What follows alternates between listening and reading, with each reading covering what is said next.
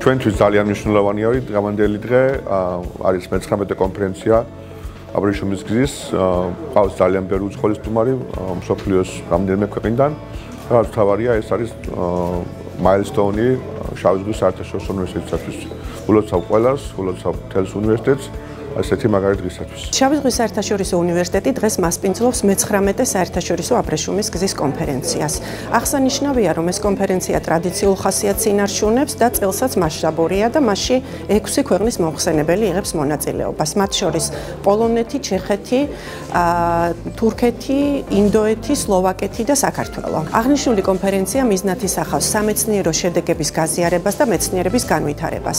წელს წარმოდგენილი სესიები მრავალფეროვანია, მათ შორის მენეჯმენტი, მარკეტინგი, ეკონომიკა, მდგრადი განვითარება, სამართალი, უსაფრთხოება და ასე შემდეგ. მადლობას ვუხდით პარტნიორ უნივერსიტეტებს და კონფერენციაში მონაწილე ადგილობრივ და უცხოელ მომხსენებლებს.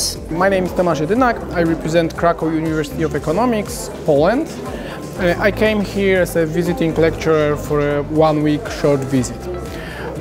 During today's conference, I have a great pleasure to give a speech about old age security systems in the era of the aging population. During my speech, I highlighted the ongoing changes in European populations, mainly I mean aging of the population, and try to familiarize the audience with its consequences for pension security. In my view, such conferences like International Black Sea Conference are very important not only for locals to share the knowledge, to exchange some views on some scientific problems, but it is also very important from the international perspective. It's an opportunity to meet our colleagues from different countries. For me, it's a great opportunity to meet with scientists from Georgia and also other countries participating in the conference, to exchange our knowledge, views, remarks.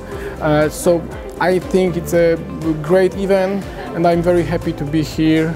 Especially next year we've got the 20th anniversary of the conference, so for sure I would like to be here also next year. One of the reasons of my visit here under the Erasmus Plus program is to establish some kind of partnership with your university. We are already partners.